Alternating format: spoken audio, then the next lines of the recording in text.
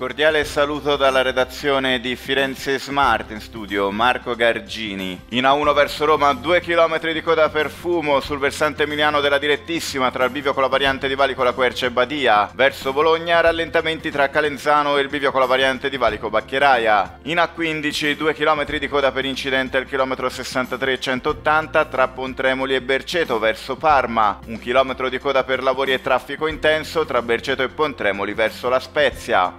Infine per i treni, a causa di un guasto tecnico agli impianti di circolazione a Valdarno Sud, i treni percorrenti la linea tra Firenze e Arezzo potranno subire ritardi o variazioni. Muoversi in Toscana è un servizio in collaborazione con Regione Toscana, Città Metropolitana e Comune di Firenze. Buon viaggio!